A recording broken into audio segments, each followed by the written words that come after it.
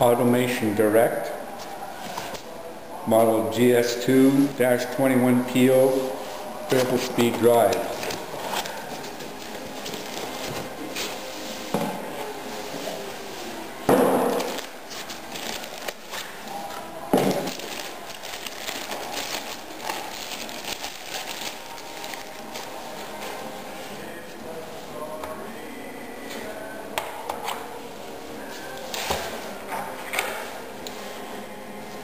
One of the things that attracted me to this drive was the fact that the head is remotely mountable, so it can be totally remoted.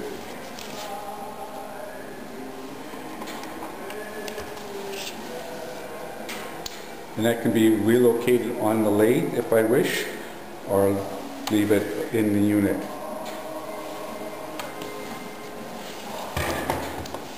Yeah. As I was saying, and I might have to edit this out, and like I mentioned, I am learning. So this is the new motor. It's a Baldor 3-phase, 1 horsepower. The old motor you can just see in the picture at the back there. That was a 1 horsepower, 120 volt single phase. I think it might be 120 240 volt single phase. So right now I'm going to be bringing in 240 volt to the lathe, using the adjustable speed drive to give me both variable speed and to give me 3-phase power. And in the 3-phase motor here, the Baldor motor, will be running the unit. And also, as I mentioned, I do tin. All my connections are solder. I will solder them and tin them. So that's what I'm going to do next, and I'll do that off camera. Okay, this is the smoke test. This is the first time I'm going to power up. I'll plug in the Automation Direct 1 horsepower 3-phase, single phase with 3-phase variable frequency drive. And I'm going to plug it in now and see if we got spark. Okay, we've got something here on the screen. And I'm going to hit the run button and see if the motor starts to turn. It's turning. And I think that's the frequency.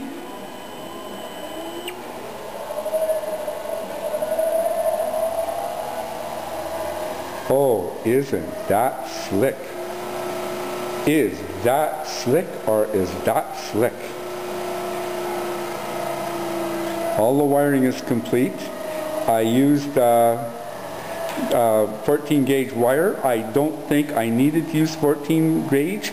The wire going from the adjustable speed drive to the motor is 4 conductor 14 gauge.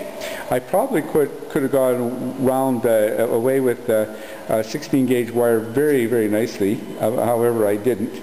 I went to the 14 gauge, and yeah, quite happy with it. Wow, I'm just really impressed with this. Very impressed. Now let's just do forward and reverse.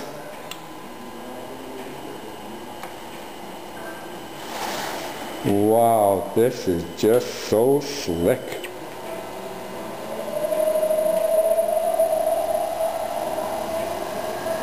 This is just so slick.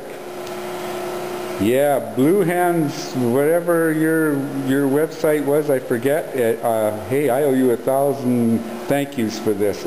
I am so happy with this. The next step is going to be mounting it onto the lathe. It's a Jet 1024 lathe, and I'll be mounting it onto the lathe. Thank you.